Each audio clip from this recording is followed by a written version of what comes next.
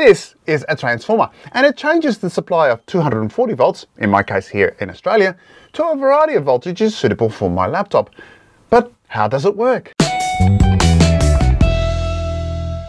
Now, this video is part of my review series. Please check the link for a fuller explanation of a transformer. Now, a transformer is in essence two coils. One coil, called the primary coil, has an alternating voltage connected to it and therefore generates a rate of change of flux. The other coil, the secondary coil, is experiencing this rate of change of flux and therefore will have an induced EMF, or voltage, which is consistent with Faraday's law. Now, when connected to a circuit, this results in an induced current. Now, what a transformer does is have different numbers of turns between the two coils. The result is that the output voltage will be different to the input voltage, hence it transforms the voltage. Now, if the number of turns in the secondary coil is less than the primary coil, we have a reduction in voltage, and therefore this is referred to as a step-down transformer. If the number of turns in the secondary coil is greater than the primary coil, we get an increase in the voltage, and thus we call it a step-up transformer. Now, mathematically, it's simple to work out how much the voltage changes by. The ratio between the number of turns from the primary to the secondary is the same as the ratio as the voltage. So what we get is N1 over N2 equals V1 over V2. But what about the current? In an ideal transformer, all the power going in equals the power going out.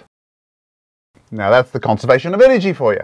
Now that means that because these two have to be the same, therefore the ratio of the currents is the inverse to the ratio of the numbers of turns and the voltage. And so what we have is, so in the case of a step-down transformer, even though the voltage decreases, the current increases. In the case of a step-up transformer, the voltage increases, but the current decreases. Now, I did say we have an ideal transformer. There is no power loss. Although it's not possible to get an increase in power out of the secondary coil, which violates the conservation of energy, we can get a decrease. Why?